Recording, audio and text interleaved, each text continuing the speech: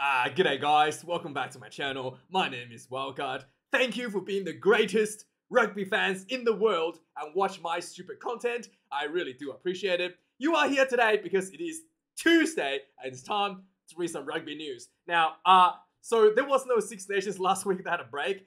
And the week after this weekend will be another break. So yeah, the Welsh have decided they want a 3-week break. And there's some talks that the players could potentially go on strike this weekend and skip the England match. Yes, they're going to skip a whole match against England.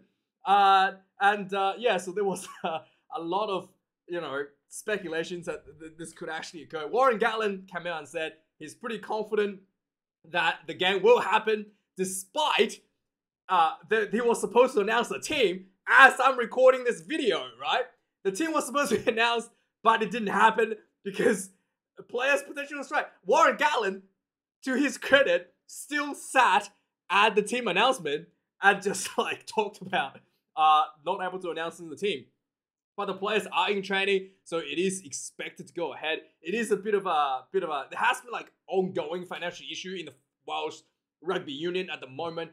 We've been reporting this for a few weeks now, but things really starting to boil over.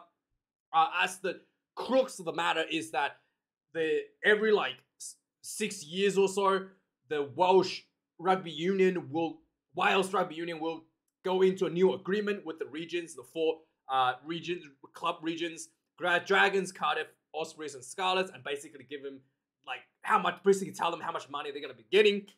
And this agreement has not been approved, and it's basically leaving the clubs unable to offer contracts to a lot of the players. It's estimated 60 to 100 players at the moment could just be not have a contract anymore by the end of the year. So yeah, there's a lot of ongoing question marks on the players, and this could actually attributing a lot of the poor playing by the Welsh team as well, because players are not with their financial futures uncertain. With that being said, there's a lot of pressure from the players to push ahead and try to get the deal through. So the current deal is actually coming out suggesting that they're going to be paying the players 80% of what they used to earn, and with a 20% bonus for winning. And this has got a lot of players riled up. Essentially, they don't think it's fair. They feel they're just not happy with this, because they feel like one of the things is that if you don't get selected for the team, then you're going to miss out 20% of your pay, essentially. So it's not a deal that the players really want. That's kind of boils into this whole potential strike that's coming up against England this weekend. So with that being said, there's another thing that the players wants to scrap. It's a 60 cap rule. So in Wales at the moment, you have to play a minimum of 60 test caps to be able to be eligible for selections if you don't place under one of the 4 Welsh regions we just talked about. So yeah, it's pretty dire situations. It's kind of this has been dragging on since end of last year, and it's finally kind of boiled over to this tipping point where the players kind of demanding better treatment by Wales Rugby Union. With that being said, the Sir Clive Woodward had a similar issue in 2000 where the English players was talking about going on strike due to a very similar situation as well, where a $60,000 package that was offered to the players, basically on top of for being selected and being played. So this bonus was the players wasn't happy with. They just wanted everybody to get the same amount, regardless of whether they were played or not, whether they're selected for the 22 test match or not. They just want everyone to get a paid amount. So there was led by the captain at the time, against Woodward's wishes. There were players were going out on strike, but Woodward obviously suffering from dementia. Despite at the time, Woodward came out and basically told the players, "Hey, if you are not getting on the training pad at 11 a.m. in the morning, you are not going to be playing this weekend." And he also called out that to be one of the saddest days in the history of England rugby. He has reflected on the 2000 incident in England, and he said that, "Hey, looking back at it, I'm pretty proud of the players that handled the situation. Despite he was calling it the darkest period of the decision for the players to not play was the darkest thing in England rugby's history. He thought they did the right thing suddenly, right? And he went on to slam Wales, as is typical fashion, about not looking after their players, yada, yada, yada. But yeah, he needs to be checked for dementia, for sure. But like we just talked about, the team announcement has been called off, so Gatland just sat in the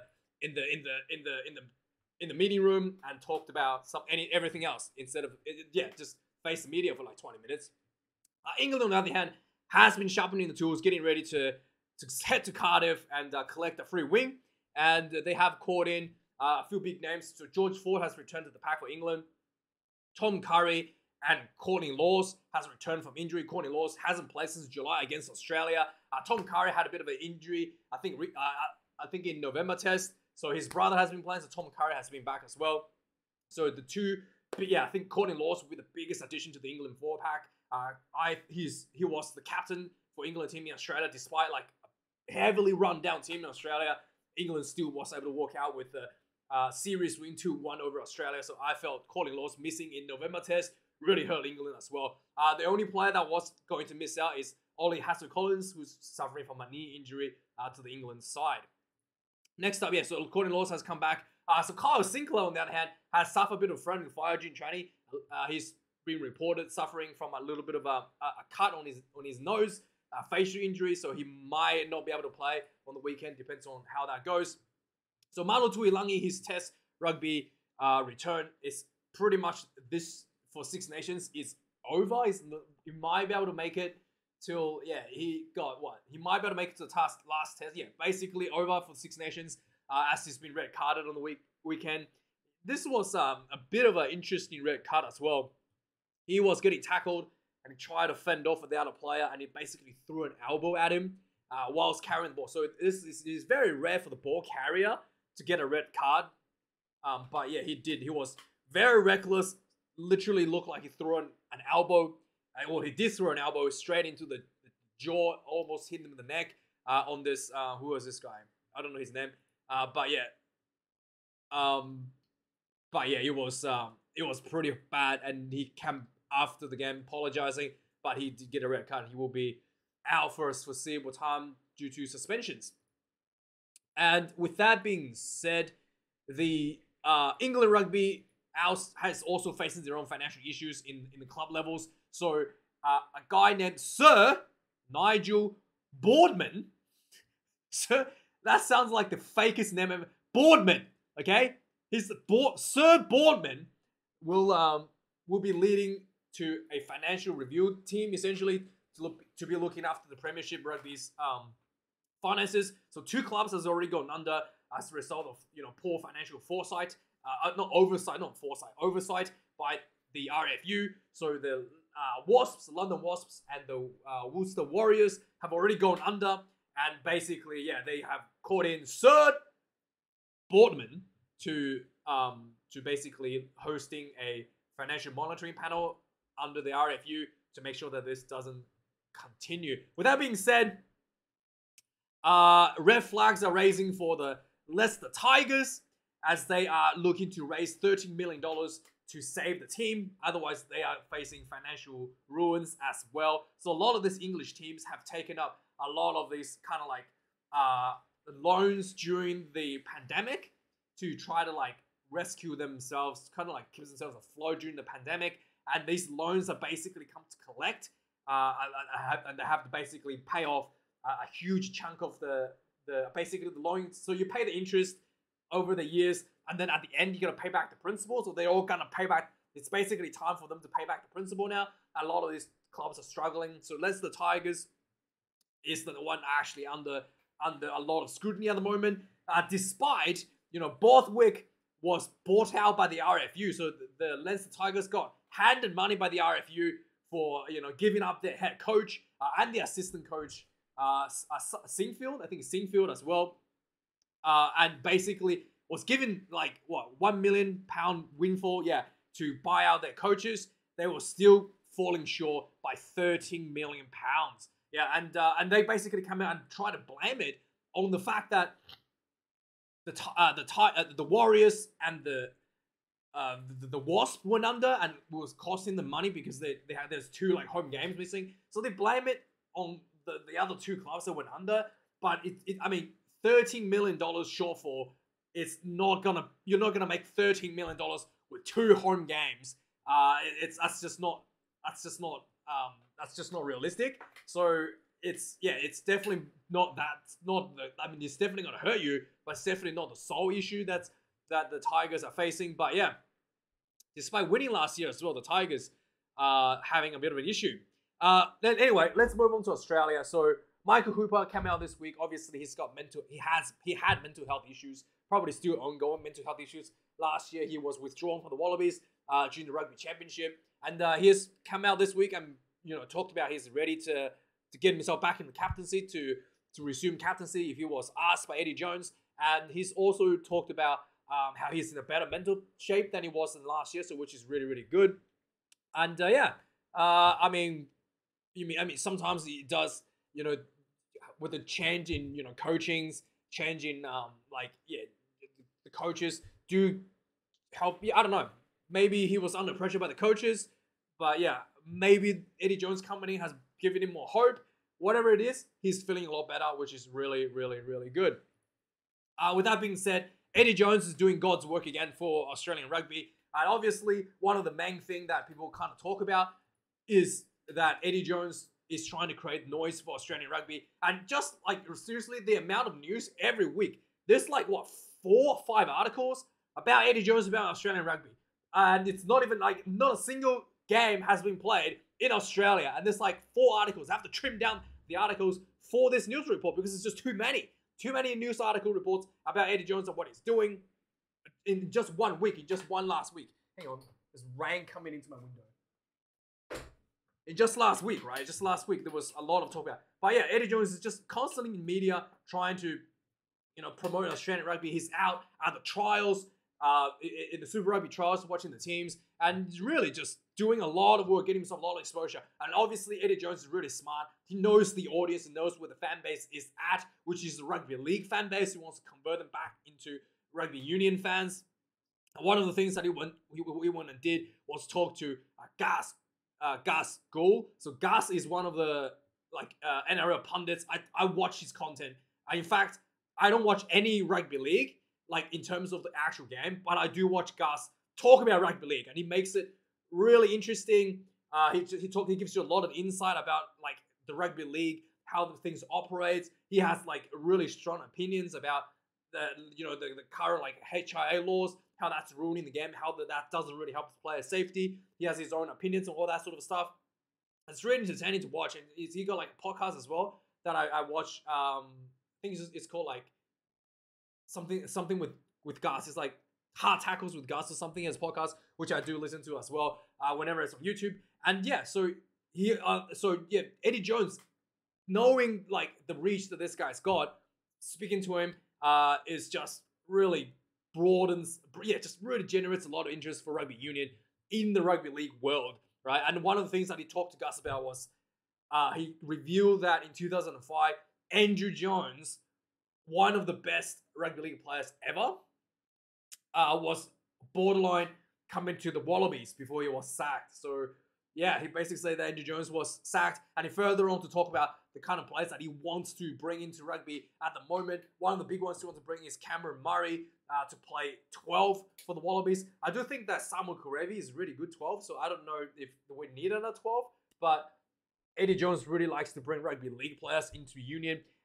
Here's the thing that I do like is that Eddie Jones is creating a lot of interest here, but I do think that, I did have a think about who can actually come over from rugby league to play union. Obviously, we're potentially looking at a fullback and potentially looking at like a winger. Outside of those positions, even a center used to be, 10 years ago. It's just like, it's pretty much a straight transition for a rugby league player to play center in rugby union. But nowadays, it's just not enough. We saw that with RTS. As a center, nowadays, you're expected to know a lot of the breakdown work. You need to be able to turn over the balls at the breakdown at inside center position, something that RTS is really not able to do. I feel like that's one of the big missing factors for him to starting for the All Blacks. So you can't just bring in another 12, a rugby league player, and put him to 12 and expect him to thrive in union if they don't have extensive experience at the breakdown. So the other position that the rugby league could potentially import is the fullback position.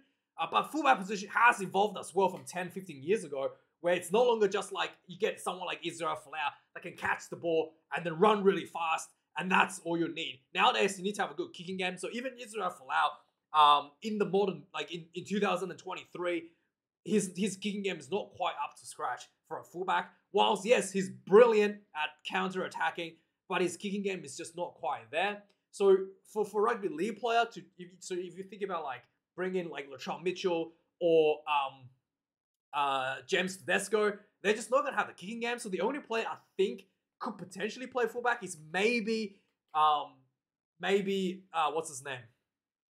The Panthers guy, what's his name? Cleary, Nathan Cleary, because he does have the kicking game that could potentially work in this national test level. I mean, for Super Rugby, all these players are great, right? All these rugby league players will dominate Super Rugby, but just the international test match for a Wallabies selection for the 15 jersey or the 12 jersey, you need a bit more than just being a good ball runner and being, So Nathan Cleary may be good 15, but his kicking style is more of a 10. So yeah, I wouldn't even put Nathan Cleary at 15 for the kicking duties because his aerial dominance is not quite there. But yeah, it's a difficult situation now. It's not really as easy as it used to be, where you can just go, I grab this guy, we'll just take, with Wendell Sailor, and he's gonna fit in just fine in the rugby union platform. So the only position still kind of like work is wing. So maybe the only one I think could potentially be a good selection because Wallabies do need another good winger is getting potentially the Fox. What's his name? Josh Adokar, potentially as a winger. But yeah, with 12 and 15, I do think that there's too much technical stuff for someone to just instantly, for a rugby league player to come in and take it to the Rugby World Cup with just one season. So anyway, I went on a bit of a tangent. Let's move on to the next part. So yeah, he did talk about Cameron Murray, wanting him to play 12 for the Wallabies. But anyway, there's too much Eddie Jones stuff already. Opportunities, forgotten players. There are a lot of articles. Let's just not talk about that. Let's go to the next one. So Rhys Hodge has signed a deal with France in Bayonne after the Rugby World Cup. He'll be going there for 3 years. So yeah, good on him. But Rhys Hodge is a great player. Again, Rhys Hodge, if he had been playing for the Reds or playing for the Waratahs or even for the Brumbies, he will be one of the greatest players ever for the for in Australia. But the fact that he plays for the Melbourne Rebels, which is an absolute rubbish team, that complete wasting of his talent, really, really sad. But anyway, so yeah, there's a more issue coming out of South Africa this week, again, due to, like, I guess, racial issues or, like, conflicts.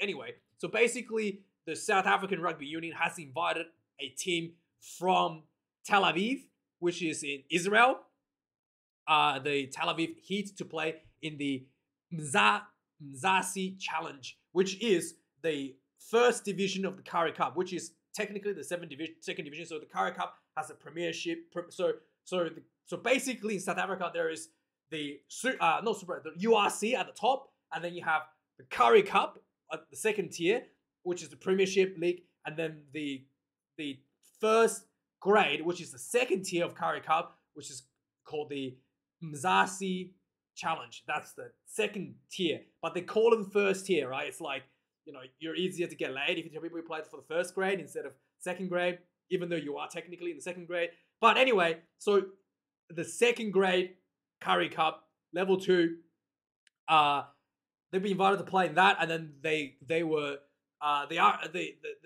South African Rugby Union came out and basically invited them, and then rejected them based after threats from the Palestinian groups for, having apartheid-based teams in the competition, because obviously the Israel has this policy where they're evicting Palestinians from Israel.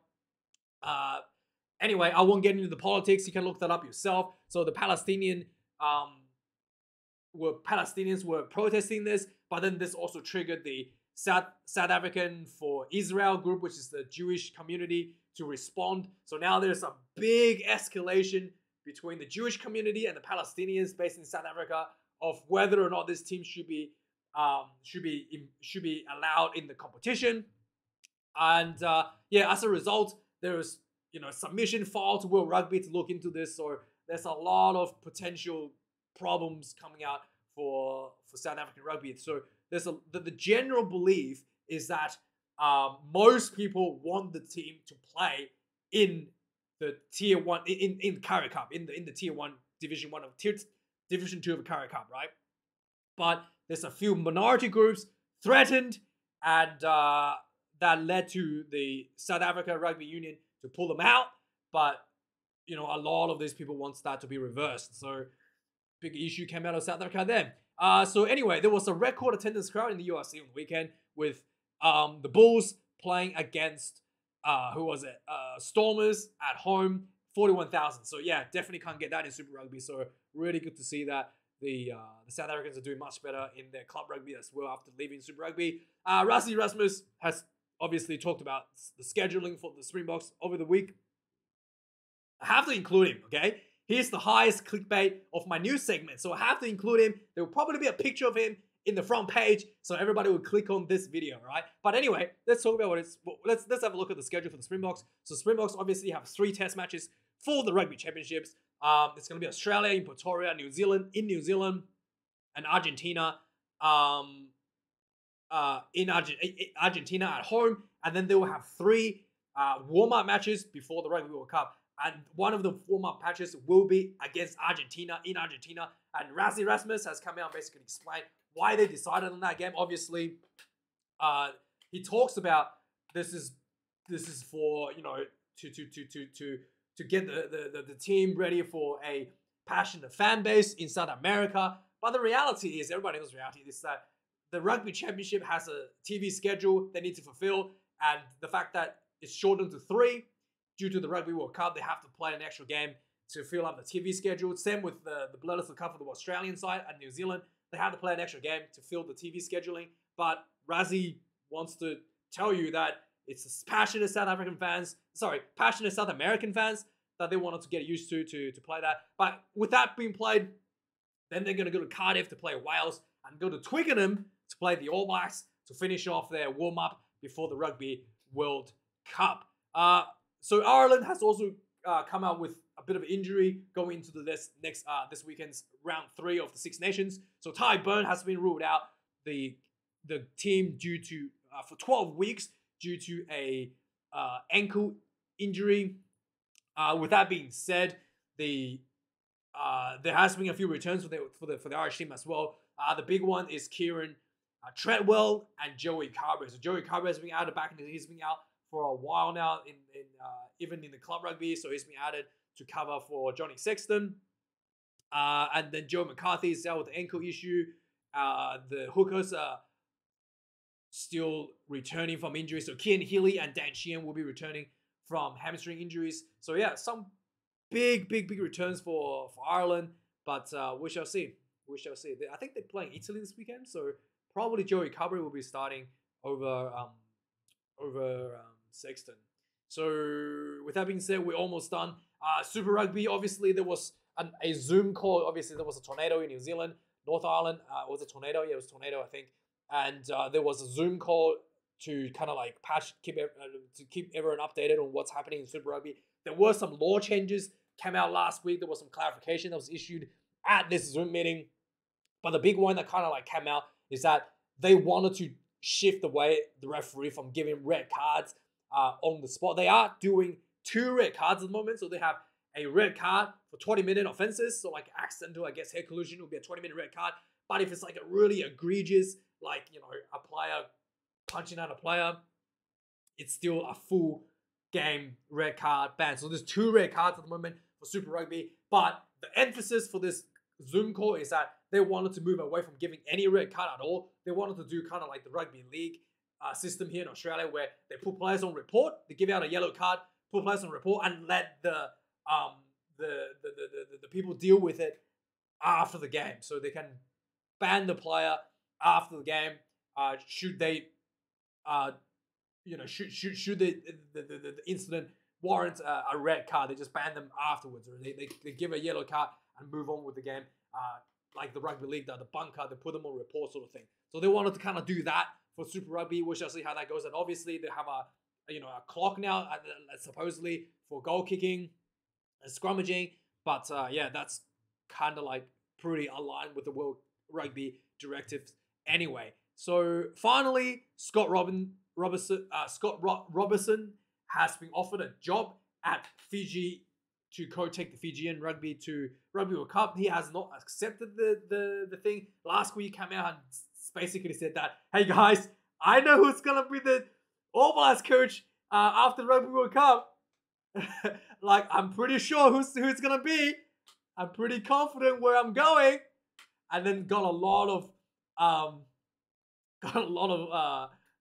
backlash for that, because people were like, you're so like disrespecting Foster. And then New Zealand Rugby basically came out and like corrected, like, hey, no decision has been made.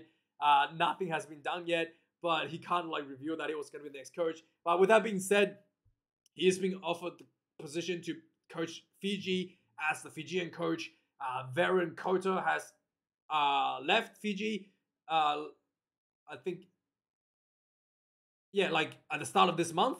And then his assistant coach, Richie Gray, also left not long after. So now the Fijians have no coach. And yeah, they really need someone good to potentially help Australia. Knocking out Wales in the pool stage would be really, really nice. Maybe they can knock out the Wallabies. But yeah, it would be good to have Fiji, a strong Fijian team for the Australian pool. Anyway, that is the news. Otherwise, it'd be too easy. You'd be like, we'll win the Rugby World Cup, and then it'd be like, without a challenge, right? I mean, we wanted to have a bit of a challenge. Anyway, with that being said, thanks for watching this video, guys. Like and comment, subscribe. I'll see you guys later this week for the previews for the Six Nations when Warren Gatland do announce the Welsh team against England. And we shall see how that goes. Thanks for watching, guys. See you guys later. Cheers.